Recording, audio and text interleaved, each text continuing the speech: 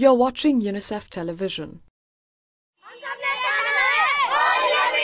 It's an unparalleled victory, a major milestone, and arguably India's greatest public health achievement.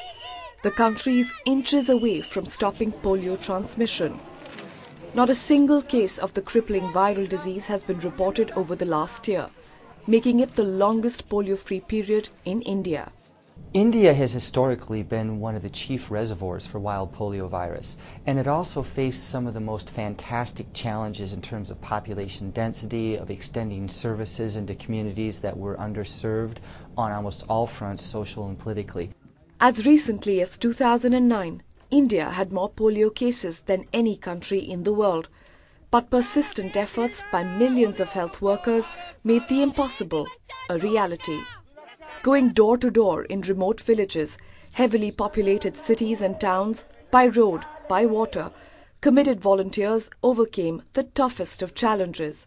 To reach people on the move, mobile vaccination teams immunize children at railway stations, inside trains and marketplaces.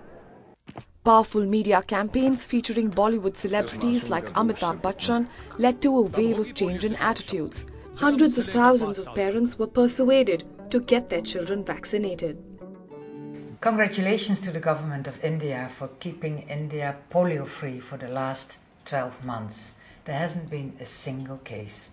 The need of the hour is preventing polio transmission from Pakistan, Afghanistan and Nigeria, the only other countries where polio remains endemic.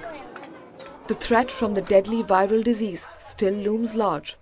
Polio anywhere in the world can affect children everywhere. This is not a moment to relax or to stop the effort or to reduce the amount of effort. It needs the same level of resources, the same amount of commitment to keep it going to truly eradicate polio. While India steps up efforts to ward off any reimportation of the virus, her monumental success has injected new optimism and enthusiasm in the global fight against this debilitating disease. Now, it's not a matter of if, but when polio will be wiped out completely. This is Priyanka Pruthi reporting for UNICEF Television. For more information, go to unicef.org. Unite for Children.